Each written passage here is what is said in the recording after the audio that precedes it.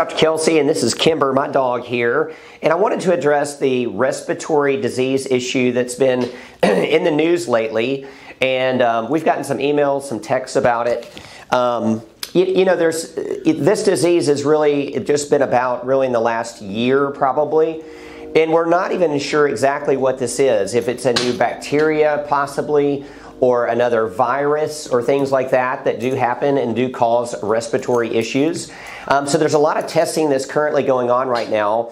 So some of the symptoms that we have heard about is, of course they're coughing and they may have a wet cough, where they're productive.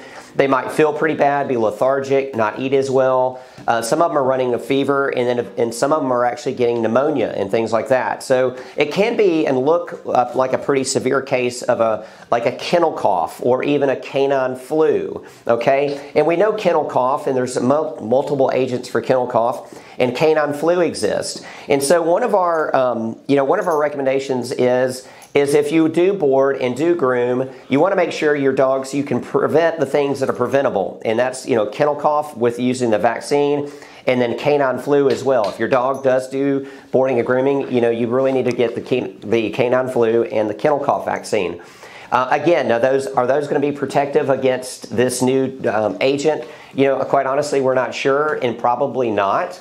But we wanted you to be aware of it. If you do have a coughing dog, we actually have a great protocol here. We're able to have 2 separate entries. So we have another entry into our clinic and for coughing dogs. And so we're able to bring them not through the lobby, so they never go to the lobby, and we bring them immediately into the exam room.